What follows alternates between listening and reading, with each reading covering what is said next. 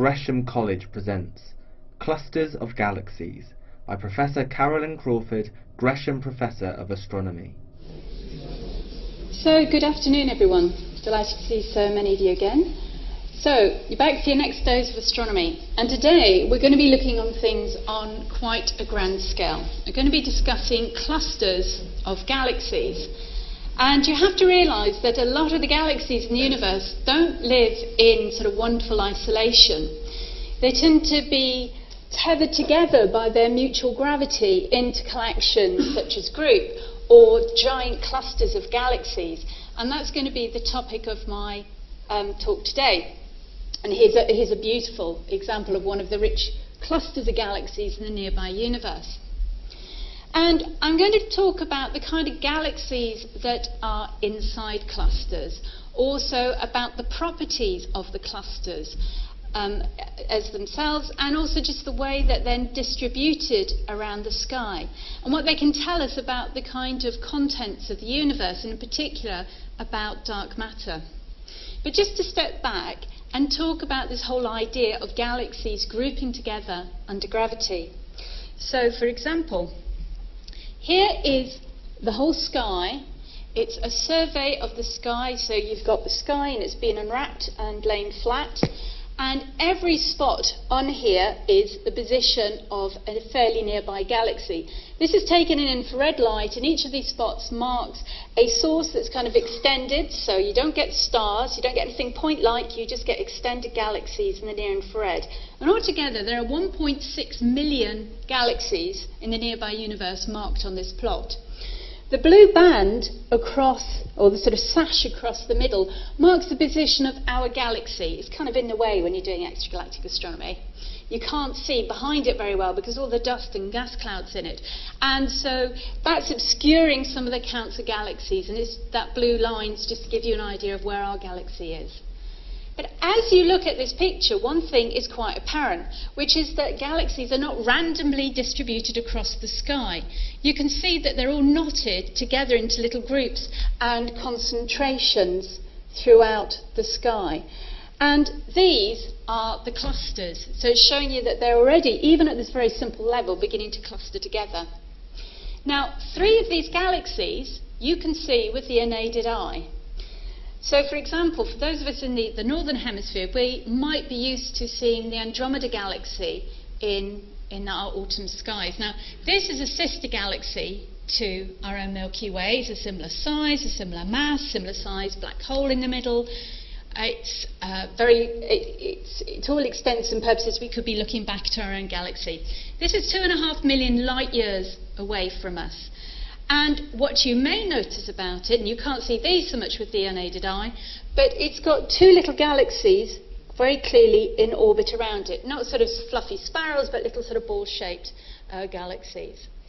The same is true about our galaxies. We have dwarf galaxies in orbit around us.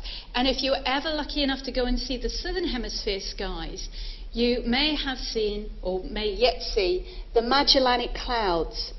And they really look for all the world like little clouds in the sky. Here you've got our own galaxy, the centre's down there, a sort of edge-on band of our galaxy crossing the sky, a gratuitous pretty comet down here at the bottom. I know it's supposed to be clustered galaxies. I can never resist a comet if there is one to show. And here you've got 2 Magellanic Clouds. This one, the Large Magellanic Cloud, is about 170,000 light years away. This one's slightly further at about 200,000 light years away. And they orbit our galaxy. And those are the most obvious ones. There are others that are nearer or more distorted, so they're more kind of spread out around the sky. And altogether, between our Milky Way and its satellite dwarfs, and the Andromeda and their satellite dwarfs, and then also this giant spiral, well, it's slightly smaller than Andromeda in the Milky Way. This is the Triangulum galaxy. It's about 3 million light years away. So we're all kind of round each other. And together we form something called the local group. You have a group of about 30 galaxies. You've got 3 big spirals and then all their satellites, and we're all joined together. We feel each other's mutual gravity.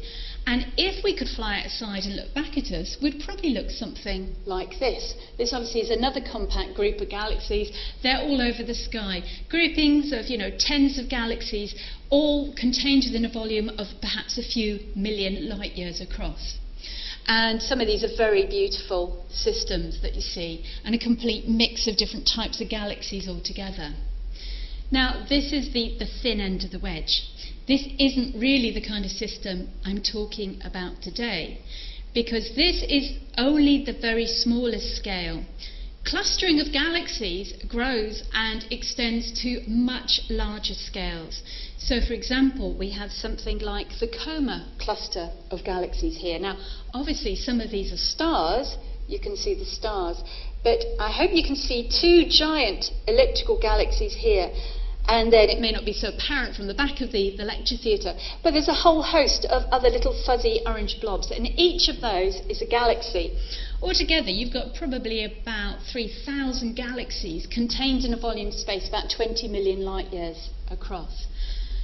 The main thing to notice about, to begin with, is that these galaxies right at the core of the cluster here are truly enormous. They would dwarf our Milky Way. It's difficult to pick out a scale, but for example, you might be able to see a small kind of spiral-shaped galaxy about there. That's probably about the size of our Milky Way in comparison to these giant objects in the centre.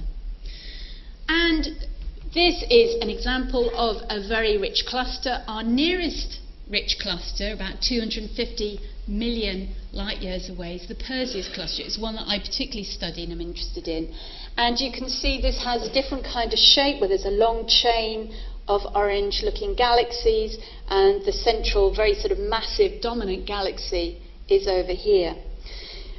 And you get a range of shapes, the distribution of the galaxies, you get a range of types of galaxies, and the thing that characterises clusters is basically how pactly dense they are. When I'm talking about a group of galaxies, I'm saying you've got tens of galaxies within a few million light years. Clusters only perhaps occupy maybe tens, a slightly bigger volume, but you get many, many more galaxies within that volume. And we tend to characterise a cluster, we call it whether it's rich or poor. So if it's very sparsely populated, it's a poor group or a poor cluster. And going up to these kind of systems that we call a very rich cluster. And you get the full span of clustering from tens to hundreds to, as you can see, absolutely thousands of galaxies contained within this space and within this volume. Now, clusters were detected fairly early on. So as soon as serious astronomy started to be done by telescopes, for example, Charles Messier, the French astronomer, who was cataloguing little fuzzy blobs in the sky, things that he kept stumbling across. He was looking for comets, and these would confuse the issue. So he started to draw up a list of where these little fuzzy blobs were in the sky, so that he didn't just keep rediscovering them. And this has now become the very famous Messier catalogue of nearby galaxies and nebulae.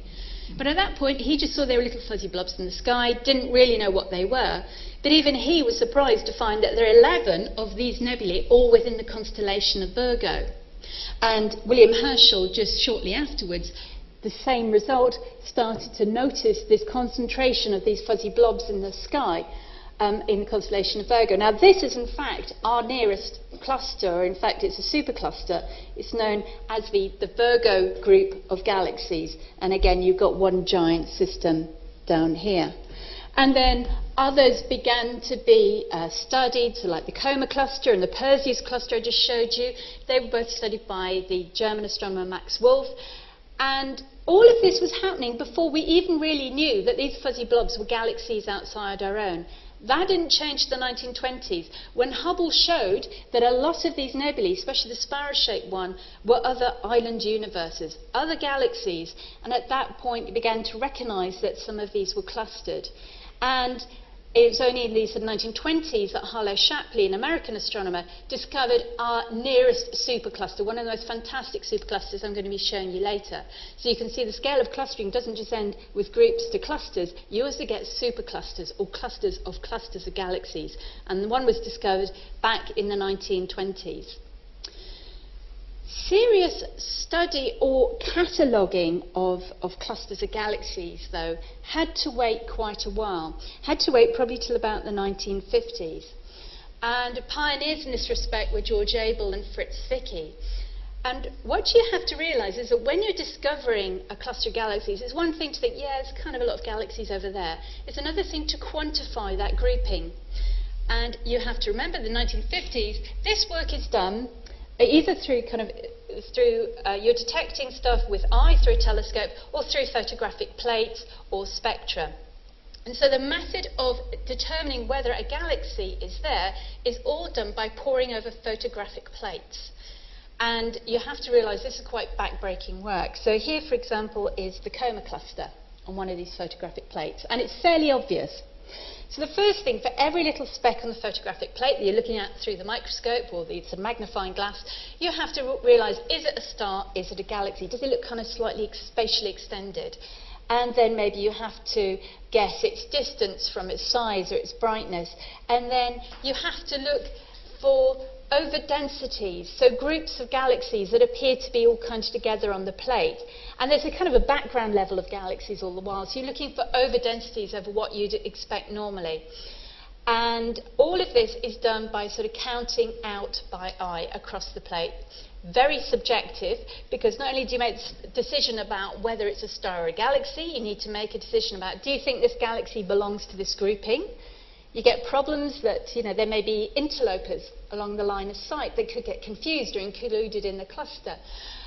It starts to get very complicated. How big is the cluster? You have to guess how far away it is from the brightness and the size of that giant galaxy in the centre, and then guess how far out you need to count to incorporate galaxies within the cluster. So you have to repeat the counts on different days. And so this is quite a mammoth undertaking. It may look obvious for something like the Coma cluster that's nearby. By the time you get to the Perseus cluster, this is actually quite low down, and you're seeing it through the kind of fringes of our galaxy, so you've got lots of stars in the way. As soon as you start getting further away, so more distant clusters of galaxies, the problem becomes a lot harder. First of all, most of the galaxies in the cluster are faint, and the further away they are, the fainter they are. You don't necessarily pick them up on your photograph.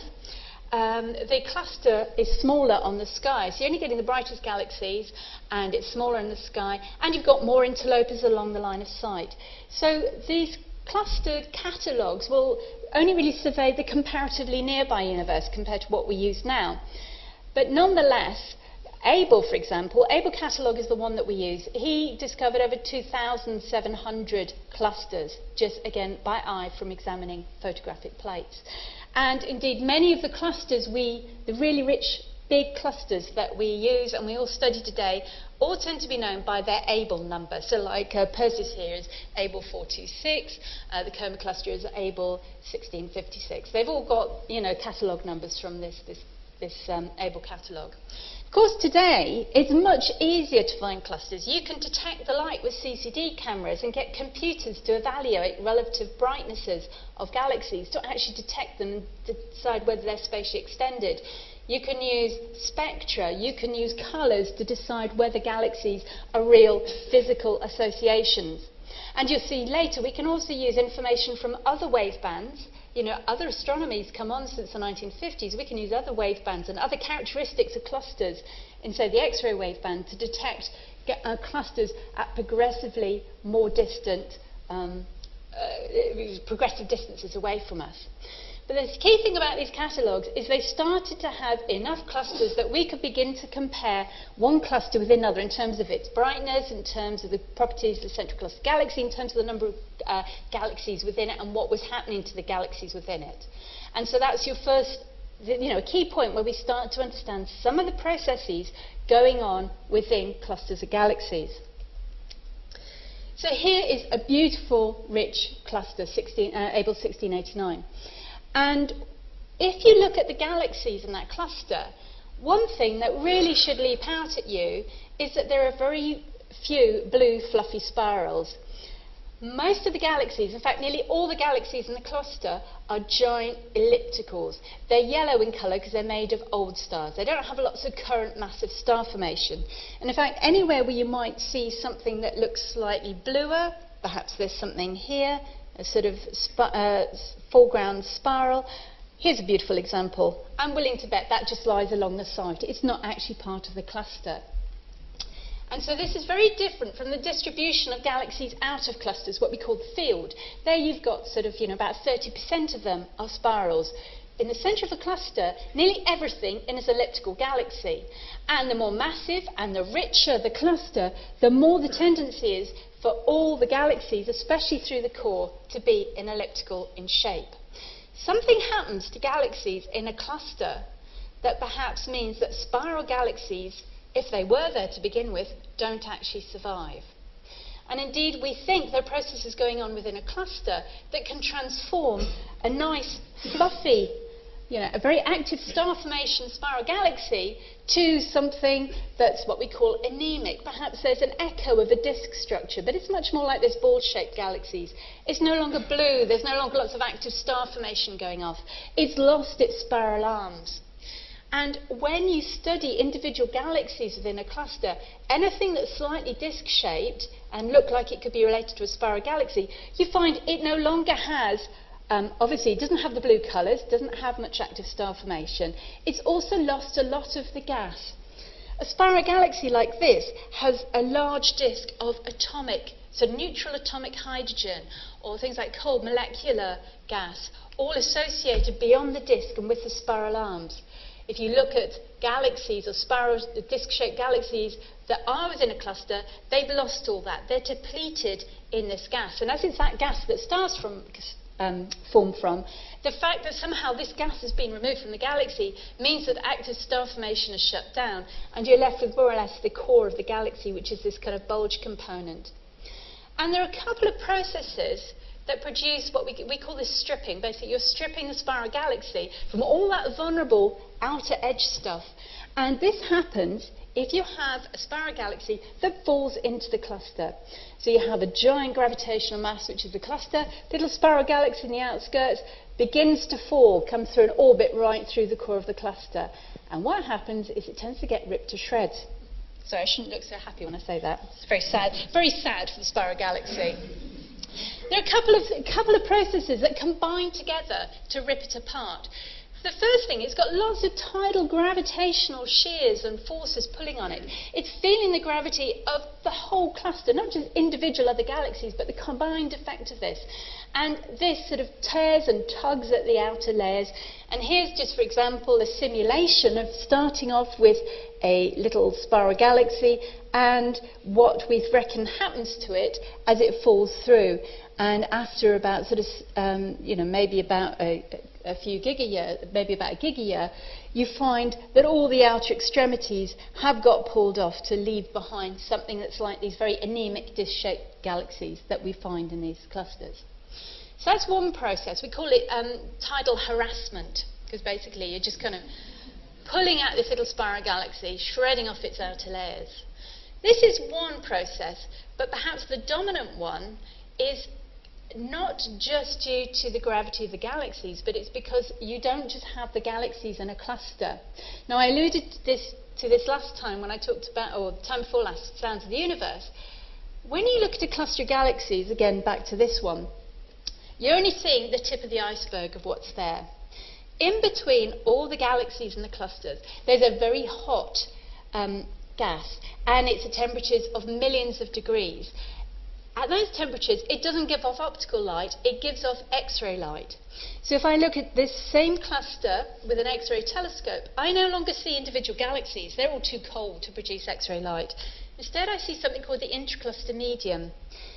It's just coded purple here in this picture. And it's just like a giant puddle of hot plasma that pervades the cluster. It fills all the space between the galaxies. There's probably about 7 to 10 times the mass in gas as there is galaxies. And just to superpose the optical and the X-rays together, you can see how it just fills all the space. So this is a huge hot atmosphere. You can imagine what happens if you throw a little spiral galaxy into it. It's sort of getting, we call this ram pressure stripping. It's falling through a medium, and it can fall, say, millions of kilometers an hour through into the cluster. And this atmosphere pushes back on the outside of the galaxy and sort of pushes out and again attacks those vulnerable outer side of the spiral galaxy. Now, we do, in some cases, see this process occurring. Obviously, the richer, the more massive the cluster, the more X-ray gas is in there, and perhaps the hotter it is, and the harsher the environment that the spiral galaxy is falling into. So if we go back to the, this is Able 2667, again, giant galaxy here. What you may note is a little fluffy spiral out here. And that's probably along our line of sight. Remember, this is a picture of what's really a 3D situation, so it's probably somewhere between you and me, and it's just kind of falling into the cluster like this. Here, we're just getting a snapshot of this thing being torn to shreds. If I blow it up here, you can see that it's beginning to lose those knots of star formation. You get the sense of stuff streaming off the galaxy almost like a comet and getting left behind. And these little knots of star formation will just kind of live out their lives and then die away. And all this matter is being pulled off this galaxy as it starts to fall into a cluster. If we go back to the Virgo cluster, if I just look at this little galaxy here, this is a disk spiral, again falling in at maybe about 10 million kilometers an hour into the cluster and into that intercluster medium. If I zoom in on that, I hope you get the sense of stuff kind of boiling and getting left behind. The galaxy's moving through the cluster in this direction, and you have these dusty wisps and matter being pulled up and stars being pulled up. There's another spiral example in the Virgo cluster, and again you get the sense of it's moving this way and stuff is being stripped off and left behind. And so this process, over perhaps several hundreds of millions of years, transmutes a nice fluffy spiral into something that's much more ball-shaped, much more elliptical, much more anemic. And this process has gone on, is going on, and it's part of the reason why we think that a lot of the galaxies in the centre of the cluster are not spirals. A lot of them are genuine ellipticals. Ellipticals tend to be more massive. They tend to sink more easily down to the centre of the cluster, in the centre of the gravitational potential. And in particular, I'll just remind you that right at the core of the cluster, and in terms of where that X-ray gas was, right at the centre of the X-ray gas, there is a giant elliptical. This is M87, this is the giant galaxy, the dominant galaxy of the Virgo cluster, with an enormous mass of stars. And sometimes these galaxies can have a very diffuse halo spreading much further out from the body of the galaxy. And these are in a fabulous position. They sit right at the centre of the cluster, at the centre of the gravitational potential well. They can just accrete any matter, any of these stars, any of the stuff that's been stripped off all the galaxies eventually might settle towards the core. And it receives a lot of this matter. It also has lots of other processes going on within the cluster. And so at the centre of these clusters, you get the most massive galaxies anywhere in the universe. You do not find these in the field. You only find them sitting squat in the centre of the gravitational potential of the clusters. And these are the biggest galaxies, the most massive, and they have the most massive supermassive black holes at their core. So these are some of the most exciting galaxies in the universe from my very biased viewpoint, because I study them. And just to go back, of course, you can see that the X-rays give you a fabulous way of detecting more distant clusters of galaxies. You're no longer having to count individual galaxies and decide whether they're members of a cluster or whether they're really associated with each other. Instead, you just go and look for a big puddle of X-ray gas. And so here, for example, from one of my colleagues, are some X-ray images of clusters, a relatively nearby one, and then some that have been discovered through the X-ray emission at progressively further distances away from us. You can immediately tell from the amount of X-ray light how massive the cluster is, how big it is. You can tell how rich it is. So it's a very empowering way to find very distant structures.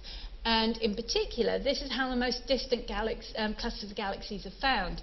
This is one where, confusingly, X-ray is now colour-coded blue, and the white are the stars. From the optical, you would struggle to see, even without that blue murk in the way, that there's a cluster of galaxies there. But this X-ray light reveals that there's the intracluster gas, showing that there's a massive amount of gravity there pulling the gas in, keeping it hot, and that's in fact 10.2 billion light years away. This is about as early as we think you can actually build clusters of galaxies in the early universe. And yesterday I would have told you this was the most distant cluster of galaxies known about. I've just got news this morning that one's been discovered at 10.5 billion light years away, so it's very competitive. So you get clusters of galaxies dimensionally throughout the universe.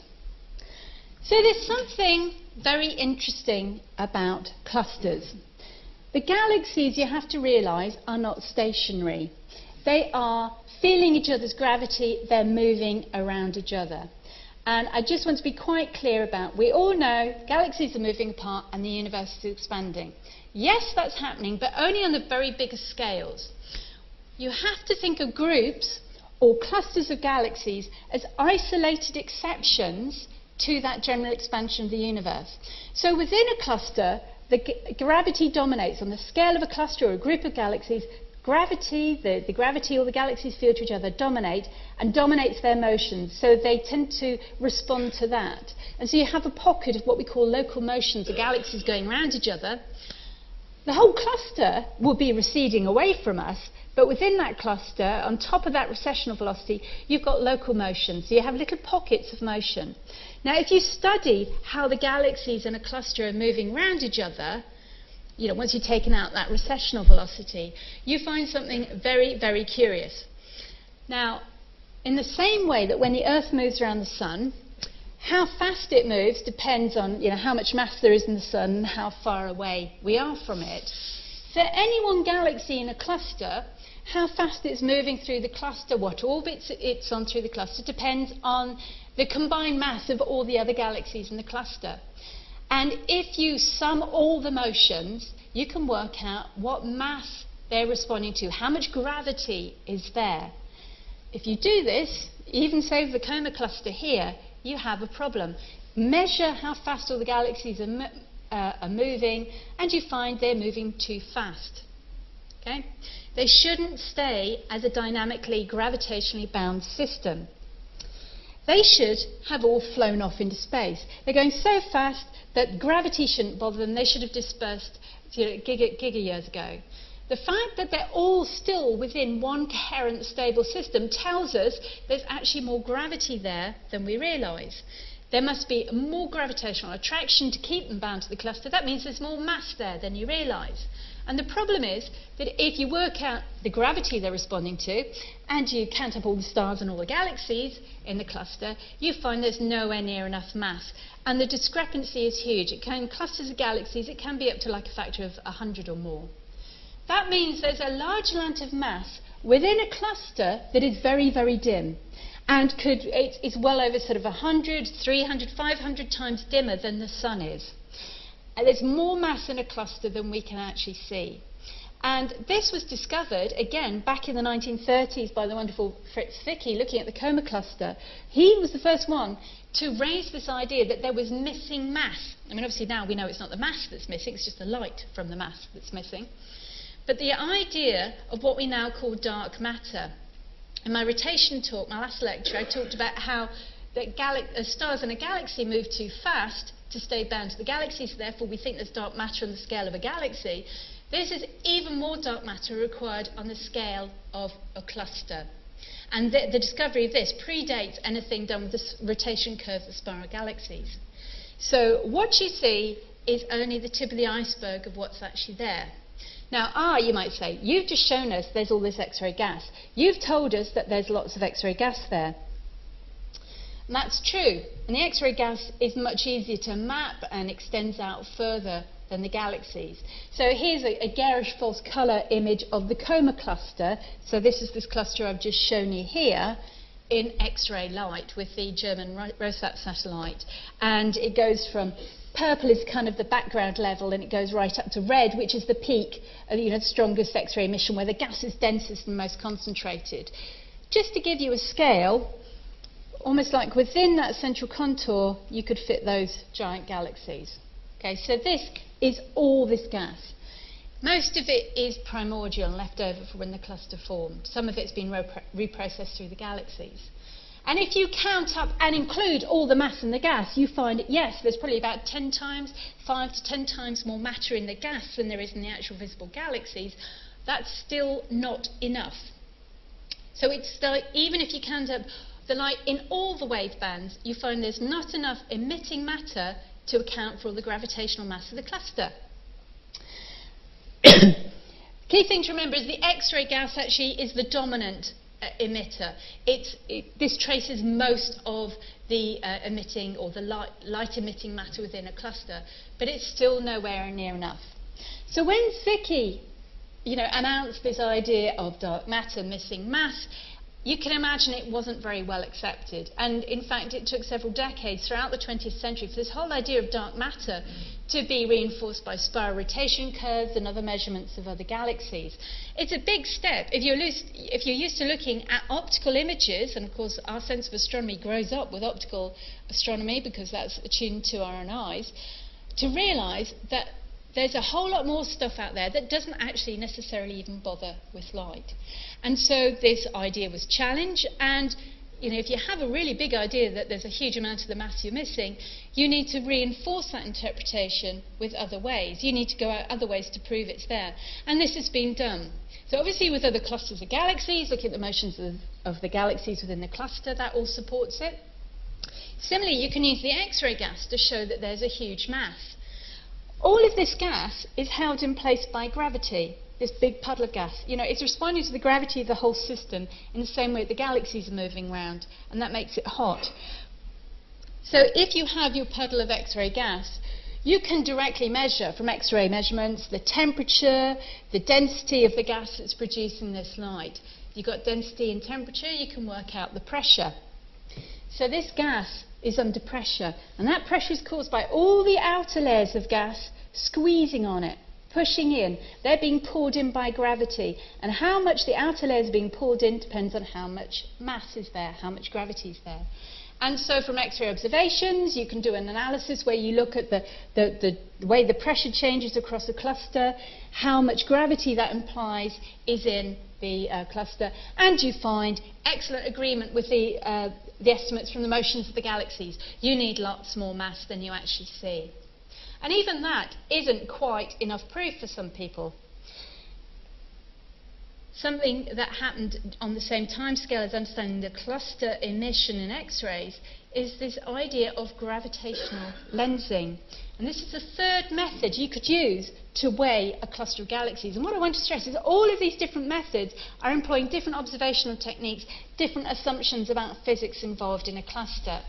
And gravitational lensing appeals to Einstein's idea of the gravity not as, Newton's invisible force acting over a distance, but if you plonk a mass in space, it bends and distorts the space around it. It curves it.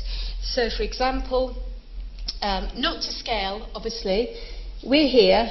This is a very distant source in the sky, and so there's a big galaxy in between us and the source. Now, if space is all curved around this galaxy, any light that goes past it gets bent. The light thinks it's travelling in a straight line. Unfortunately for the light, the space is curved, so it ends up following a curved path. And this creates mirages and illusions of where the light comes from. So in the absence of this galaxy, the light from its background source would sort of carry on and miss the Earth. Because you've got the galaxy and the curved space around it, it gets distorted and deflected towards us.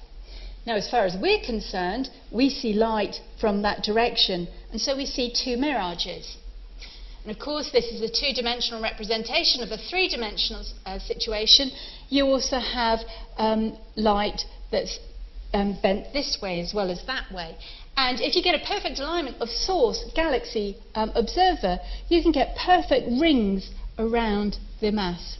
So here, for example, are some beautiful cases where you've got a giant galaxy, and the blue ring around it is the light from the background source distorted into this mirage, this ring around the galaxy. So the key thing here is the closer you are to the mass, the more space is distorted. The bigger the mass, the more space is distorted. So you can begin to see, if you just know about the optics of this phenomenon, you can use these distortions, these mirages, to work out how much mass is there. Now, these are just examples when you have individual galaxies. As soon as you have a whole cluster of galaxies, it's quite technically complicated, but the dividends of actually mapping out the distribution of the mass within the cluster are great. And again, it was Fritz Zwicky who was the first one to come up with this idea. Einstein came up with the idea of bent space around a mass, but he only really applied it to kind of point-like masses like stars. You may not think of a star as a point-like mass, but compared to these things, it is. It was Zwicky that came up with the idea that perhaps you could, the mass in clusters would be so great that you would get much different lensing distortions. However, it wasn't until the 1980s, when you start getting CCD detectors and the next generation of large telescopes, that people began to see the kind of distortions predicted to be in clusters of galaxies. Now, you may have noticed some of them in some of the pictures I've already shown you. So, oh, sorry, got to go back and explain some physics. Just keep you in suspense a bit longer before I show some mirages. What you have to realise is that mass in a cluster, or even in a galaxy, it's all kind of clumpy. It's a bit of a lumpy distribution, especially if you've got lots of different galaxies. I used to think the name gravitational lensing is misleading because we're used to lenses that bring light to a perfect focus that suits us. When you've got a lumpy, uneven lens, it doesn't bring the light to a clear focus. It doesn't necessarily bring light to a focus near us. It may be in front of us, it might be behind us. What we get instead is something called caustics, where you get bands or envelopes where the light gets more concentrated and darker. And here are just some examples of caustics we see in every day, where, where light is refracted through the surface of water, say in a swimming pool or a lake, or even in your coffee cup. If you've got a clean coffee cup and you've got bright light coming down, you get, I'm sure you will recognise this shape. That's a caustic, and again, it's the light being reflected not to a perfect focus. So the same is true with these clusters of galaxies. Now, there's no cluster here. This is a backdrop. This is the wallpaper of the universe. Thousands of tiny galaxies. Here's a simulation showing what happens if you drop a cluster in front of them. So here's your backdrop of all these little galaxies. Now I'm going to drop an invisible cluster into the left-hand corner. And you begin to see these mirages that are created, these distortions. And you get the greatest distortion in the centre, where there's this sort of most concentration of mass. You get the most warping of the space, and you get the stronger distortion. And then further out, where the mass gets diluted, you get much weaker distortion. So with this in mind, have a look at this cluster of galaxies. Now, I don't know if you can accurately see them, but you might get a sense of small arcs all the way round. There's a big one here, and altogether it's like looking through, say, the bottom of a tumbler, a glass tumbler, and you get this slight shearing all round the centre of the cluster of galaxies. So, for example, if I zoom in on some of those arcs, you can see giant ones which are right close to the really big galaxies, and then much further out you get finer shearing, and even way out you get just a sense of a general ellipticity of galaxies. And so here is, going back to this cluster I showed you before, you may have noticed this large banana round the large central galaxy. Beautiful case of a giant arc, and where the distortion is greatest, and yet you can see other arcs further out. And again, the cluster that I started my talk with here, enormous arcs. And you see these are blue, usually because they're background galaxies. They could be spiral galaxies. They're nothing to do with the cluster. They just happen to lie along the line of sight. And because there are so many in the backdrop, you get mirages from each of them. So, if you can measure how far away the background source is, how far away the lensing cluster is from you, you can map out all these distortions, and you can work out the mass of the cluster.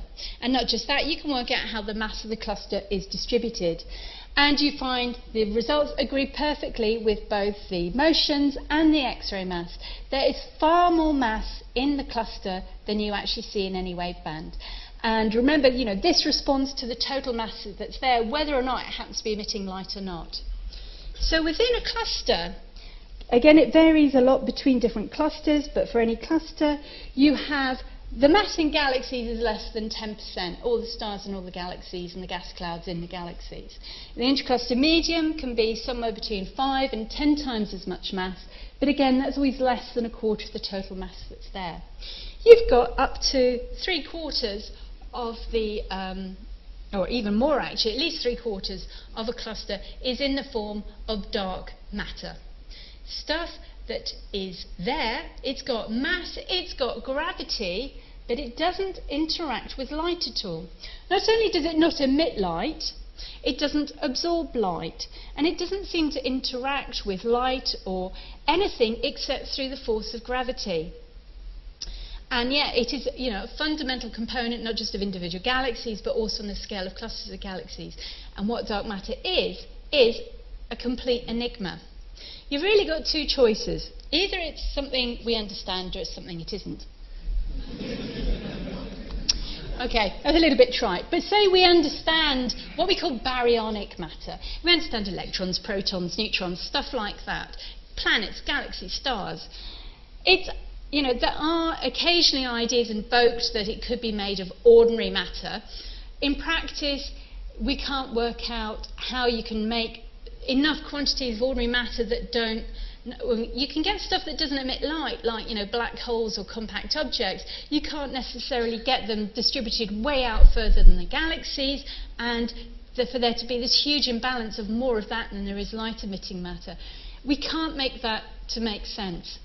And so most astronomers appeal to the idea of much more exotic forms of dark matter. And again, you've got two choices. You've got one, particles we know about, and it tends to be particles we're talking about rather than large concentrations. Particles we know about, and then particles many of which have just been theorized to actually account for the dark matter. So for example, in terms of what we know neutrinos exist.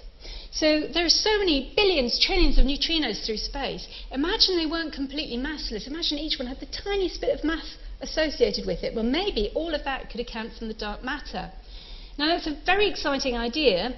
Doesn't quite match up to the observations, because your problem is that neutrinos are relativistic. They travel at huge speeds. They tend to they kind of resist clumping together. And if you put neutrino-dominated dark matter into models that simulate galaxy growth and structure formation, you find that you get too much structure on too big a scale. It doesn't match what we see. It seems that it's going to have to be one of the other kind of exotic particles that we call them WIMPs, or weakly interacting massive particles. It doesn't tell you much. It means that weakly interacting, it doesn't actually interact with anything else very much, and it's got a lot of mass attached. And these are things that maybe like photinos or axions or neutralinos. You may have heard some of these names. These tend to be particles that arise out of supersymmetry theories that like to unify gravity with the other forces. And the idea behind this is that maybe these were really important in the early universe. They helped shape our whole universe when gravity was still tied to the other forces. That's why their existence comes out of ideas about supersymmetry and what have you, about this unification. They were really important then, but as the forces disassociated with each other, they are now really fairly slow-moving, they're unreactive to the rest of the universe. In fact, they just sit there and they litter space. So if we can ever work out what the dark matter is, it has profound implications being tied back to the early history of our universe and also the way that matter grows throughout the universe. So, as any astronomer says, we need more data.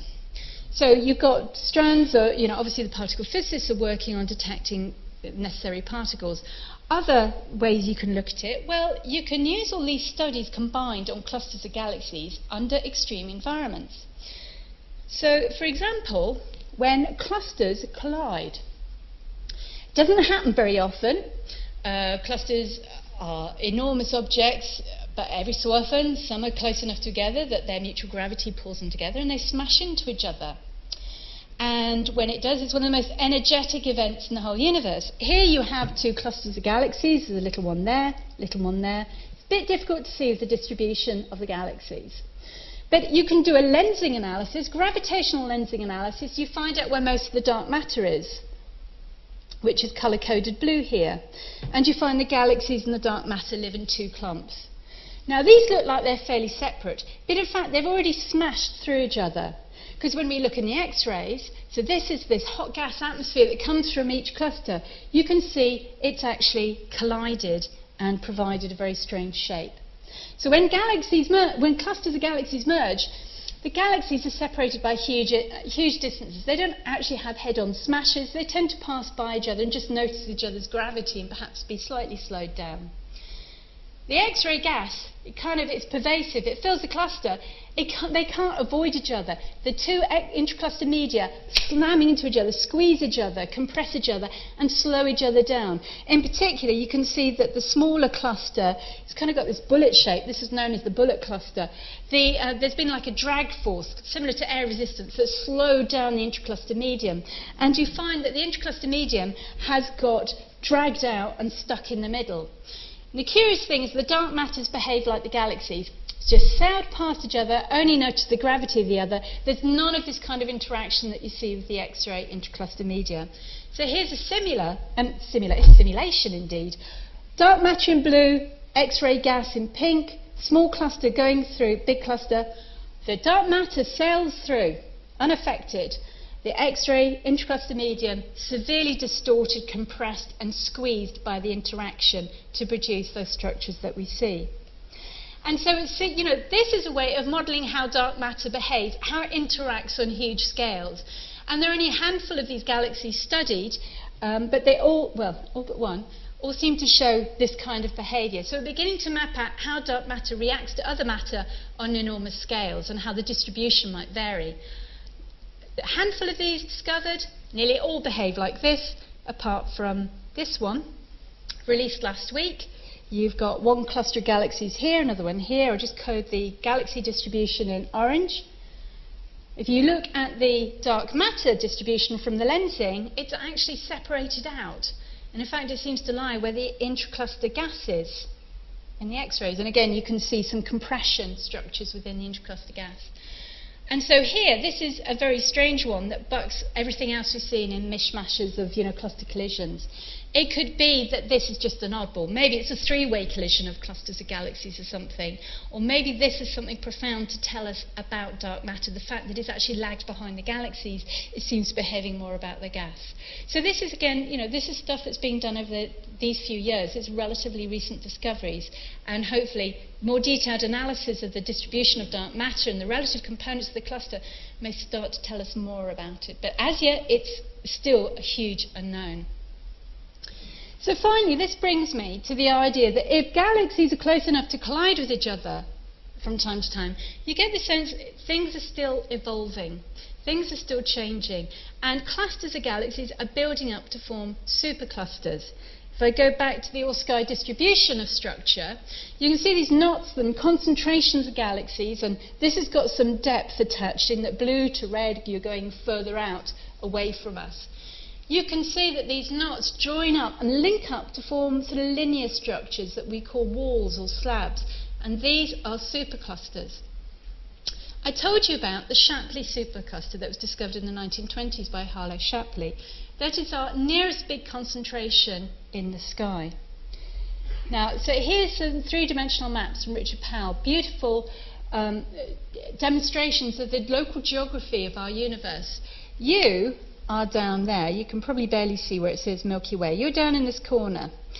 This is the Virgo cluster, our nearest rich cluster, and you'll see the local group is kind of like hanger-on to the Virgo cluster. And there's a link in each of these yellow things. Each of these names marks an Abell cluster. There's a smattering of galaxies along a line, and this is a true line in three-dimensional space. And over here, you've got something like 30 Abell clusters. 6 of those are amongst the brightest 46 known in the universe. And they all sit within a volume of perhaps a few tens, probably up to a couple of 100 million light years across. If you look at the dimension of this supercluster, you've got 30 clusters in that size, and down here you've got like the Virgo cluster in the same space. This is truly a supercluster, and you find they are endemic through the universe. Again, just going back to perhaps this first bit and giving you much more of a three-dimensional distribution of galaxies. You are now here at the centre, local group tagging onto the Virgo supercluster, and you begin to get chains of clusters joining up and then knots where the filaments and the chains intersect to form superclusters. And panning out a bit, there's your Shapley supercluster and that chain of galaxies. Perseus Pisces over here with the Perseus cluster. You get a wonderful idea as we move further out with registered surveys, the distribution of clusters and galaxies on the sky, that these clusters are linked up and in long chains of superclusters, and superclusters where these chains and filaments intersect, and they surround enormous voids of space where there's barely any galaxies. So you have sort of voids like Bootes void, Capricornus void, where there's barely any galaxies. And on huge scales, the universe has this cellular or kind of cobwebby structure about it. So as you move out, it's not like you get bigger and bigger clusters or anything. You just get this repeating cellular structure within the universe. And this is the large-scale distribution of galaxies. The first thing it tells us is that superclusters are still forming. Galaxies are nice and stable. They've kind of sorted out where they are, or the galaxies know where each other are. Superclusters, clusters are still merging to form supercluster structures. They're still evolving. So even though they're the largest structures in the universe, they're not truly gravitationally bound, stable entities. They're changing and they're evolving. And these structures, this sort of linearity, starts to tell us something perhaps about how structure formation grows in the universe. So, for example, one thing that I always find very intriguing about clusters is there's an alignment right from the largest scale right down to the central cluster galaxy. I could show you any number of examples. I'm just going to pick, well, here is some, for example, where you have these contours are of the X-ray emission. So that's the shape of the puddle of X-ray gas. That's the shape of the cluster. And I've kind of given you an alignment by eye on that. And these are contours of the brightest cluster galaxy. Same clusters up and down. And you can see that they share the alignment. If I want to go into detail, for example, with the Coma cluster, here's one of those giant ellipticals. And that's my rough axis about how, perhaps it's kind of a bit more like that, but how it's aligned. That then, with its neighbouring galaxy, lie along that axis. If we span out a bit further and look at the distribution of all the galaxies in the sky, perhaps it's tilted around a bit, maybe the axis is a bit more like that, but it's still along the same sense. Moving then further out to the X-ray emission that I showed you earlier, again has a slight elongation this way. This subcluster here is merging in from that direction. And then if we map out all the neighbouring clusters of galaxies, you'll find the local superstructure is aligned along that way. And these are true alignments in three-dimensional space if you start putting depth into it. And so there's something shared about the alignment of the supercluster right down to the central cluster galaxy. In a sense, this is some echo perhaps of how the clusters form.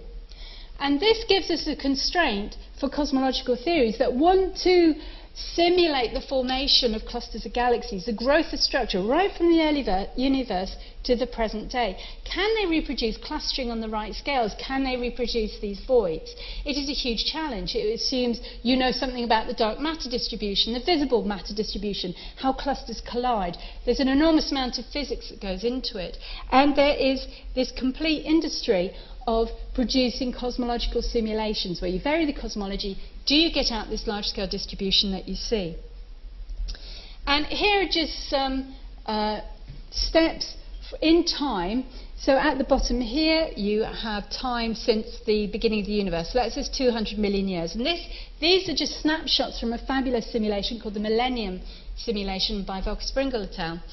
And these are different scales: large scale, middle scale, very small scale. And as we go forward in time, you can see that things start to congregate along these filamentary structures. And in fact, we think that matter flows in and galaxies and clusters merge along preferential directions along these filamentary structures. And that preserves the alignment both of the supercluster and the galaxy and the cluster, and then right down to the galaxy. There's this coherent sense that matter accumulates again along the filaments, and you grow large clusters of galaxies right down there deep in the core. And this is one of the ways in which clusters of galaxies can provide very powerful cosmological constraints. It's not the only way, of course. I've talked a lot about the contents of the clusters and the properties of the clusters. I don't have time to go into other ways that we can use clusters as constraints for cosmological theory. You can have a talk on that next year, okay? Clusters are everywhere in the universe. They provide very important constraints for the whole idea of the whole flow of the universe and its expansion. But that's a completely different area of cosmology, but I will be revisiting that next year. But nonetheless, I hope you can see that even just like within the cluster itself, the dynamics of the galaxies, and also the linking of clusters and the large-scale structure, we've still an awful lot to learn, just both from the content and also about the much wider universe. And I think these are really important structures to study. So that's enough about clusters of galaxies. For those of you who might be interested, I'll just put a quick flyer for my next talk. So I'll be coming back in May. And as I keep saying, everybody wants bigger telescopes and more data. Well, that's part of the reason, but I'll talk about some of the challenges about building the very large telescopes we need to carry out these kinds of observations. Thank you very much.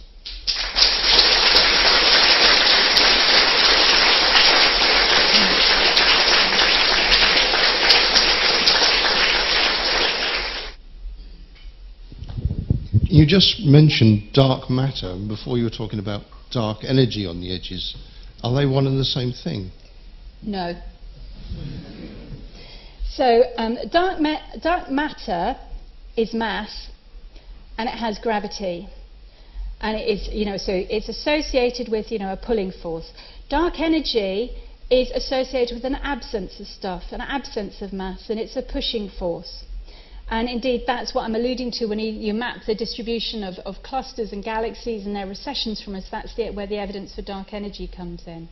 So if you like, extending this idea of galaxies as the thing we're most used to talking about, galaxies is just like n% of a cluster, dark matter is somewhere between 70 and 90% of a cluster.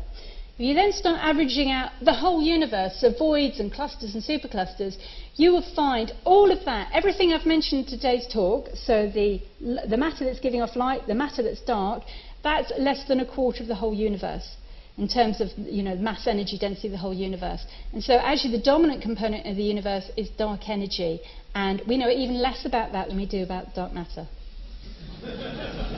Which is really exciting, by the way. That's a good thing.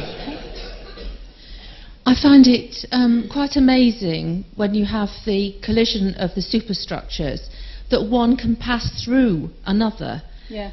Is it the dark energy that causes that to happen? Or, what is it that gives a difference between the two? They don't coalesce. One goes right through. Again, it's gravity on the scales. The thing that's gravity is the pulling force. That's what's pulling those two clusters together. And the thing is that in terms of the individual galaxies, they don't, there's so much space between the galaxies. Separation between the galaxies is much bigger than the size of a galaxy. So they don't head-on smash. They tend to go past each other, maybe notice the gravity of the other galaxies. It depends how fast they're moving. If they're moving really slowly, then they'll slow down and notice the gravity. And probably what happens is that you have to have several passes through before something actually merges. So sometimes in the X-ray gas we see things we call sloshing, or like ripples, where something's gone through and back and then it kind of settles, and we see the after effects of a merger. Something like the Coma cluster, for example, with the fact you've got those two giant ellipticals, suggests that it's a merger. A long time ago there was a merger of two fairly equal clusters of galaxies together to produce that. Each had their own brightest cluster galaxy coming together. So it's gravity that's driving the interaction, and it will eventually cause them to merge. If the small cluster's going too fast, then maybe it'll go on. But if it's going relatively slowly, it'll go so far and then get pulled back together, and so you'll oscillate and then they'll collide like that. But the time, actually finding them at that moment where they're kind of passing through each other, and that first pass is quite rare. It's quite a short, it's only a few 100 million years for that, for that to see. So that's why it's quite rare to actually catch them in the act of merging. We tend to see clusters that may be sort of bimodal or something, suggesting they're the remnants of a merger. Dark matter again, I'm afraid. One wonders how much baryonic matter we're missing. I'm thinking in terms of objects been obscured by other objects, and indeed the lensing effect, where we're inside the focus. There must be other situations as well. Has that ever been calculated, how much potential there is in that? Yes, in fact, some people very specifically target areas where there isn't a visible cluster of galaxies in the way, and they just look at that background field, you know, backdrop of galaxies, and look for tiny shears that suggest there could be concentrations of dark matter that are not associated with galaxies or clusters along the way. And it's very hard science to do, and yet there's no evidence for large clumps of dark matter that are not, you know, associated in some way around the periphery of clusters of galaxies. Also, say on small scales between us and Andromeda, the idea there could be small dark objects along the way. It could cause what we call microlensing, sort of one-off events as they pass between us and a star and the alignment is right. Again, I'd say the evidence for that is very inconclusive, and we're certainly not finding baryonic matter in the quantities we need to account for the dark matter that's needed on these scales. So, you know, it could be there's some great observation yet to come, but at the minute, the best guess is it's something much more exotic. Okay, thank you very much. For all information, please visit www.gresham.ac.uk.